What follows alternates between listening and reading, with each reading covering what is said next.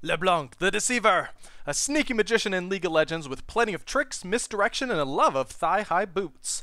Leblanc is an AP carry that can teleport small distances, shackle enemies in chains, and blast them with magic damage straight to the face.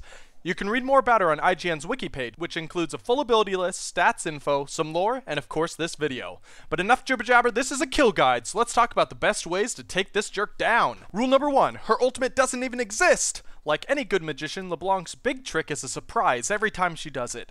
Leblanc doesn't have a distinct ultimate ability. Instead, her ultimate ability casts whatever normal ability she used last. That means it's on a separate cooldown and lets her surprise you with a second version of any spell at any time. Just dodged her chains? Well, don't feel safe, buddy. She could throw them right at you again. Rule number 2, her sigil doesn't hurt.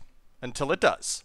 Leblanc's most painful ability is her Sigil of Malice. It's a single target blast of magic damage, but the first time it's cast on you, you're gonna think to yourself, haha, silly magician, your tricks barely even hurt me, you are pathetic!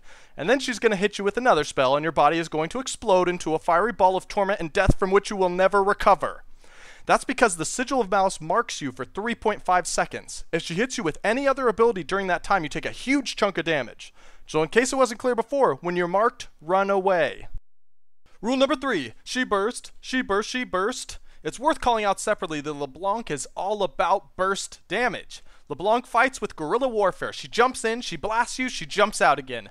Be scared. If you're at half health, you should not be anywhere near her. She will kill you guaranteed, and you won't have more than a second to respawn before you're dead. Go back to base to heal or farm elsewhere while you're low. Rule number 4, she die, she die, she die. Leblanc is a true mage, meaning that she dies just as quickly as she kills. After that burst of damage we talked about in the last rule, there's a window of time where she's extremely vulnerable while all of her cooldowns are off. Without her cooldowns, Leblanc is one of the weakest champions in the game. Whenever you see Leblanc burn 2 to 3 of her abilities, especially her leap abilities, try to engage on her. She may have just blown up your AD carry friend, but she'll have nothing left to stop you from avenging his death by cutting her down. Rule number 5, she clone, she clone, she clone! When Leblanc's health gets low, she disappears in a poof of smoke and 2 Leblancs appear. One of them is an illusion, and one of them is the real Leblanc. Many Leblanc murders have been sabotaged by this wholly unsportsmanlike maneuver, but there are several tricks you can use to make sure you're killing the right Leblanc. The clone does not get any effects from items that have visual indicators, so buffs. Auras with pulses like Sunfire Cape, shields like Banshee's Veil, procs from Iceborne Gauntlet, that sort of thing.